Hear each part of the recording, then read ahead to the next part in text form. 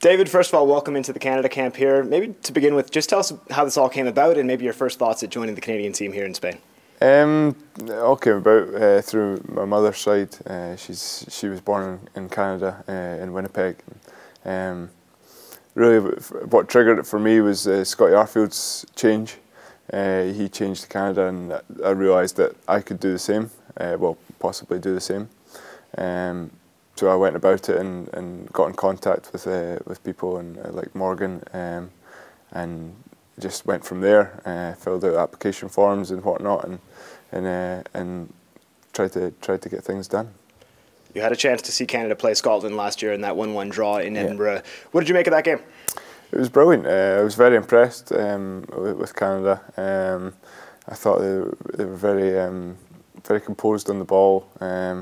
Looked to play out as much as they could, and yeah, it was a good result for them. I thought they'd done well not to win the game. As I mentioned off camera, Mark Bertram, I think, is in the Guinness Book of Records for having played for Canada without having been to Canada. The first player to do that in international football. You've not yet been to Canada, so no. A similar position for you, I guess. Yeah, it is. It's somewhere I've always wanted to visit though, and I look forward to visiting Canada as well. Now that I've got my passport, it'll be a lot easier. And I think my family as well are really keen to get across and visit Canada itself. You're a new player to this team, but certainly not new to professional football. Several hundred appearances in Scotland. Just tell us about your career and your story so far. Yeah, so I started out at the youth at Celtic, and then I moved on to Hibs, and then I stayed there for a good. I made my debut with Hibs, which one I'll never forget. I started the game, luckily, at the start of the season, and scored and got man of the match on my debut, which was one I'll never forget. And then I had a really good time there. I spent, I think it was 7 years there, which was great. And then I moved on to St Johnstone, and in my first year at St Johnstone we won the Scottish Cup, which was a massive achievement for the club and everyone involved.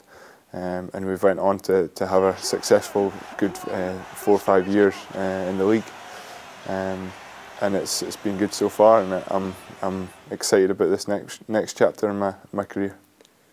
Yeah, and that brings you here to a camp with the Canadian team here in Yes. Spain. Your first camp, I guess it's just a process of kind of feeling things out. But what are you hoping to achieve this week, and I guess leading into this weekend's game against New Zealand? Well, I'm looking hopefully to maybe get some game time. And get my first cap for the country, and just really getting to know people, and get all the ideas that are involved with the national team, and really just integrate into the squad, and hopefully impress as well as get to know everyone. And finally, John's been quite clear in his messaging to the media. This is all about Qatar 2022, that World Cup looming 4 years from now. Yeah. I know it's a long way off at this stage, but what does that World Cup dream mean to you as a player?